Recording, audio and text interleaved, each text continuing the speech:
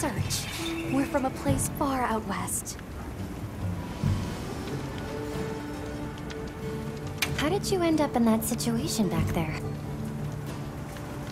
Oh, it was all my fault. I was careless.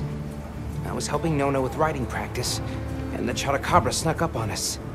I told Nona to run for it while I got its attention, but when my Sacred and I tried to get away, he slipped, and we fell into that cave. And so, who exactly are the two of you? Oh, right. We must have really surprised you earlier. Forgive me for my lack of understanding, but you use those tools? I've never seen anything like that before. Back where we're from, specialists use these tools to protect others from large creatures.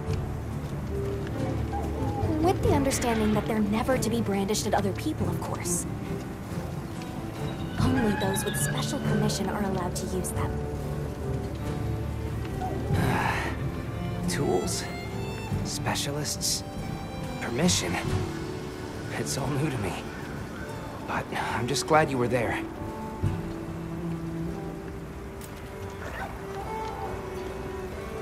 Where's this village you say you're from? It's just a short distance away by Sacred. Nona and I live there with our grandmother. Would you happen to know of a tribe called the Keepers?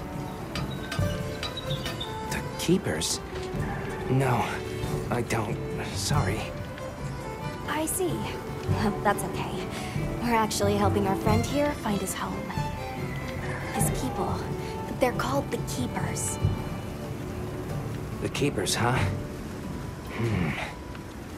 Sorry. I don't remember ever hearing that name before. But our elder... she might know something.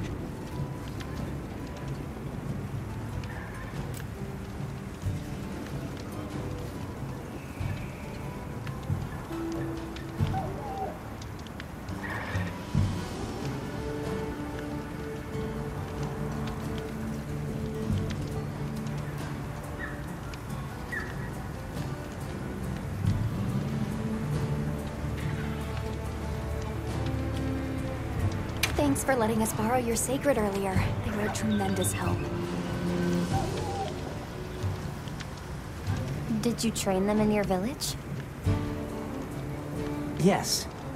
We raised them from eggs and trained them ourselves. They're invaluable to us as companions. They're so intelligent. They really came through for us back there. I know, right? They're great at sensing and avoiding trouble. And at remembering scents. But they're pretty tricky to handle. So not everyone's cut out for riding them. Take this guy, for example. He won't let just anyone ride him. He's almost too smart for his own good. So, when I saw him take to you so easily, I was really impressed. He must have a gift.